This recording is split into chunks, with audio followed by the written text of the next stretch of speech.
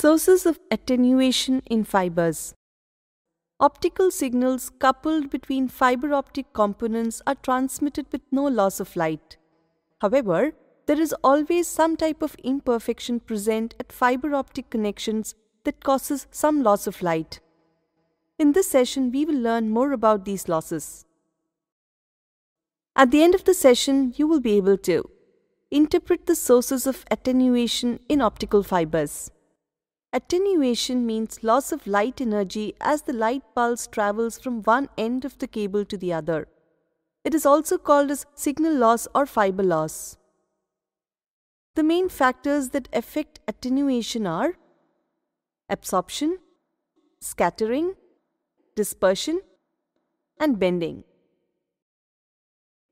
Absorption of light energy is the loss due to transformation of light into heat as it passes through a dense medium.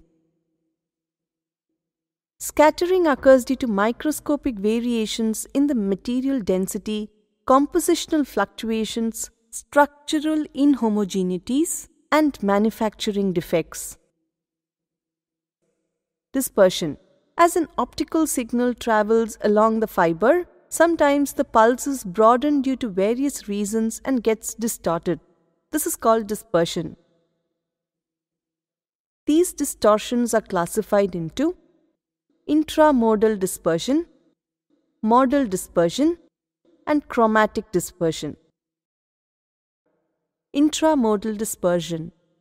It is the pulse spreading that occurs within a single mode. Modal dispersion. Modal dispersion is a distortion mechanism occurring in multi-mode fibers in which the signal is spread in time because the propagation velocity of the optical signal is not the same for all modes. Chromatic dispersion. Chromatic dispersion is caused by delay due to differences among the group velocities of the different wavelengths composing the source spectrum. The consequence of the chromatic dispersion is a broadening of the transmitted impulses. The loss which exists when an optical fiber undergoes bending is called bending losses. There are two types of bending: macroscopic bending and microscopic bending.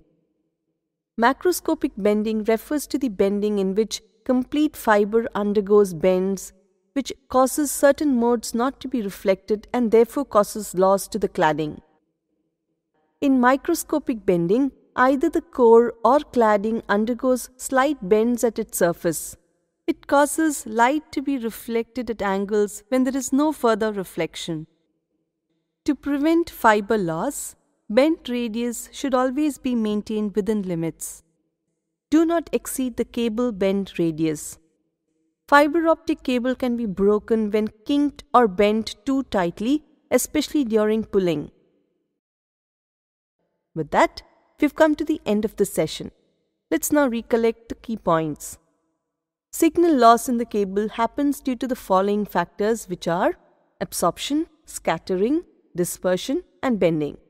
To prevent fiber loss, bend radius should always be maintained within limits.